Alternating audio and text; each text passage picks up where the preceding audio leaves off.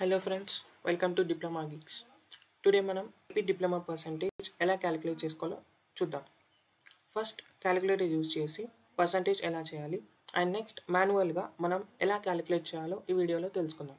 First గూగుల్లోకి వెళ్ళి diploma Geeks అని search చేయండి. ఫస్ట్ వెబ్సైట్ క్లిక్ చేసి ఓపెన్ చేస్తే మీకు ఇలా హోమ్ పేజ్ ఓపెన్ అవుతుంది. ఇక్కడ మీరు ఎక్స్ప్లోర్ నౌ అని క్లిక్ చేస్తే మీకు టూల్స్ లిస్ట్ అన్నీ ఓపెన్ అవుతాయి. అందులో ఏపీ డిప్లొమా పర్సంటేజ్ క్యాలిక్యులేటర్ పైన క్లిక్ చేయండి. నెక్స్ట్ మీకు diploma Geeks calculator page open అవుతుంది. ఇక్కడ మీ నేమ్ ఎంటర్ చేయండి. నెక్స్ట్ మీ ఫస్ట్ ఇయర్లో అవుట్ ఆఫ్ 1000 మార్క్స్కి ఎన్ని వస్తే అన్ని మార్క్స్ ఎంటర్ చేయండి. For example 800. నెక్స్ట్ సెకండ్ ఇయర్లో థర్డ్ సెమిస్టర్కి మీకు 900 మార్క్స్కి ఎన్ని వస్తే అన్నీ ఎంటర్ చేయండి. ఫర్ ఎగ్జాంపుల్ 700 అనుకుందాం. నెక్స్ట్ ఫోర్త్ సెమిస్టర్లో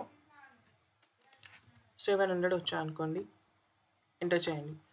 అండ్ ఫిఫ్త్ సెమిస్టర్లో అవుట్ ఆఫ్ 900కి ఎన్ని మార్క్స్ వస్తే అన్ని మార్క్స్ ఎంటర్ చేయండి.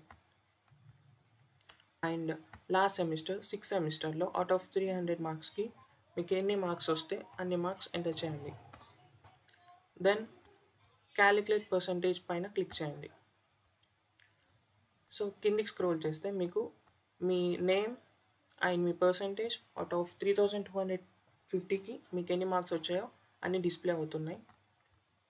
నెక్స్ట్ దీన్ని మీరు స్క్రీన్షాట్ లేదా ప్రింట్ రిజల్ట్స్ పైన క్లిక్ చేస్తే మీరు పీడిఎఫ్ని సేవ్ చేసుకోవచ్చు, దాన్ని రిఫరెన్స్ కోసం వాడుకోవచ్చు. Next students performance evaluation information. మీకు వచ్చిన పర్సంటేజ్తో బట్టి మీకు 75% కన్నా ఎక్కువ వస్తే అది ఫస్ట్ క్లాస్ విత్ డిస్టింక్షన్ కిందికి వస్తుంది. అండ్ ఇఫ్ ఎట్ ఆల్ మీకు 60% కన్నా ఎక్కువ వస్తే అండ్ అది 70% లోపు అవుతే ఫస్ట్ క్లాస్ అంటారు. అండ్ బిలో 60% అవుతే సెకండ్ క్లాస్ అని వస్తుంది. సో ఈ 3 కండిషన్స్లో మీ మెమోలో ఏదో ఒక కండిషన్ వస్తుంది. సో ఇది క్యాలిక్యులేటర్లో యూజ్ చేసి పర్సంటేజ్ ఎలా తెలుసుకోవాలో ప్రాసెస్. నెక్స్ట్ మాన్యువల్గా ఎలా చేయాలో తెలుసుకుందాం. ఫస్ట్ ఈ ఇమేజ్లో ఇన్ఫర్మేషన్ ఒకసారి క్లియర్గా చూడండి.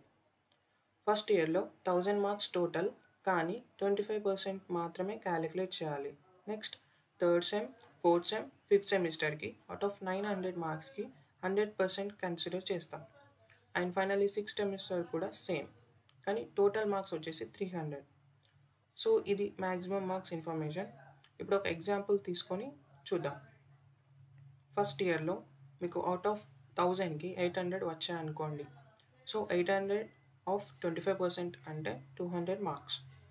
నెక్స్ట్ థర్డ్ సెమిస్టర్లో 700 మార్క్స్ వచ్చాయనుకోండి.